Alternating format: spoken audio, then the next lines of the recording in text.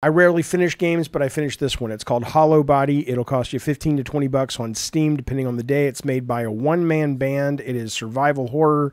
It is clearly inspired by Silent Hill 2 more than Resident Evil in terms of enemy encounters.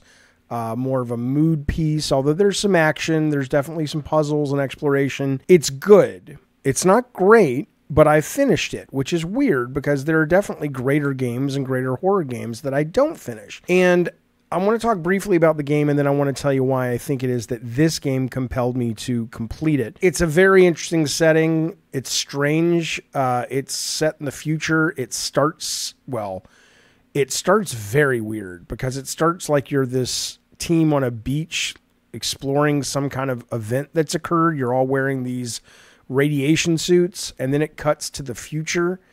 Or it doesn't cut to the future, but it suddenly reveals that we are in the future. Very Blade Runner-y, sci-fi, what have you. And you played this woman that you see on your screen here, if my head would get out of the way. And she's out and about trying to find her friend, her partner, her love interest. We don't really know who was on that research team and has vanished. And it's odd because it's clearly could be set in the 60s if you look at it, except little weird things here and there that make it clear it's set in the future. There's parts where I wonder if this woman's not a damn robot, like a replicant. They don't touch on that specifically as far as I can tell. It's a weird game when you get into the narrative. Maybe it demands a couple of playthroughs or some real deep dives into it, because by the time you get to the ending, I don't want to oversell it. I'm like, it's Kojima-like, but it's Kojima-like, and that you're like, what is this about? I don't know if I understand this game.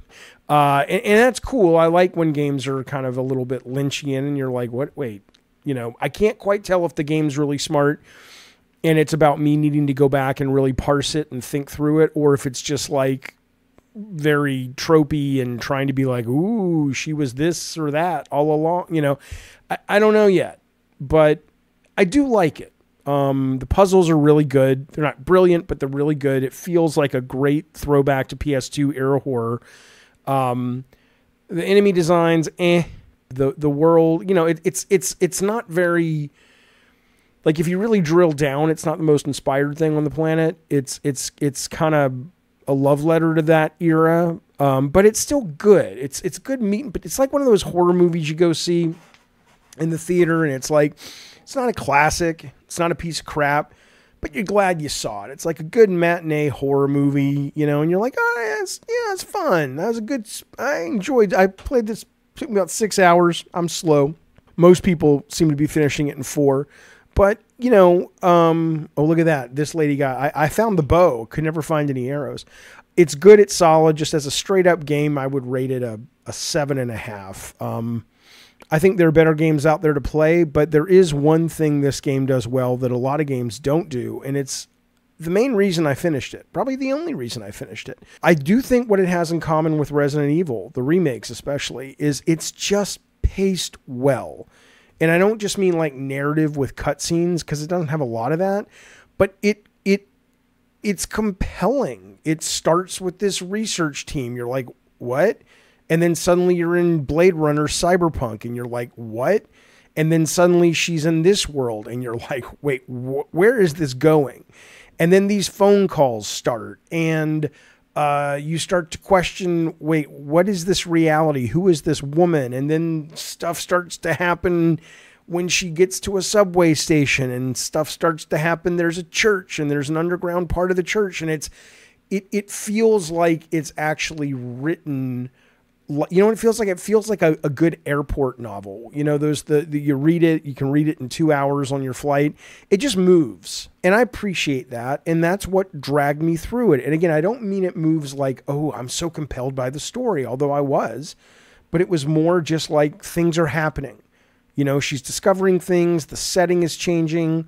There's mystery to the story. Like, what is this about? She's finding some new weapons, not a lot of monsters, but you discover a couple new ones as you go. There's this whole weird little subplot with this guy that you find on top of a building. I won't get into it. I don't even understand what the hell that's about, but it's just like the director, the writer, the creator of this seems like he's like, I'm going to entertain you. You know, it's like a magician. It's like, let me show you this and look over here and look over here and look, you know, it seems very guided, but not linear, boring guided, but it seems like it really is well paced and well written in that sense. And so that's why I finished it. I wanted to see where it was going. I don't know what this game's about. I really don't. I can't, like I said, I need to figure out if I want to spend some time and really dig into another playthrough and go, wait, okay, what am I missing here? But I do like it. I do like it. It's good, it's solid, and it's wonderfully paced. Do I recommend it? I mean, there's just too many other things to play. If you're a designer and you're thinking about making a game like this or something, I very much recommend it. It's a one-man band. It's really cool that one person can make this kind of stuff. I like very much the pacing of it. But if you're just like, hey, I'm in the mood for a great horror game, I mean, most people have backlogs the size of their fucking, you know, arm. What? Who's got time to just play something that's, you know, it's fine. It's got some really cool things about it that I like a lot. But as a overall experience, it's a good, solid 7.5. If that's what you're in the mood for, pick it up.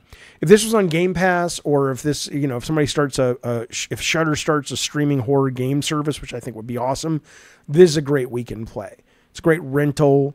$15, probably not. But there's a lot to love about it though, and it's impressive in a lot of ways. It may be even more impressive. I'm going to spend some time thinking about it. Maybe I'll do a real deep dive, and if I'm like, oh my god, this is genius, I'll let you guys know. Like it could be David Lynch, or it could just be tropey, like, ooh, isn't that spooky? And I'm like, I don't know what it is yet. Be well, be safe. This is called Hollow Body. It's good stuff. 7.5 out of 10, and really well paced. And so I finished it. More games should be like Hollow Body in regards to that.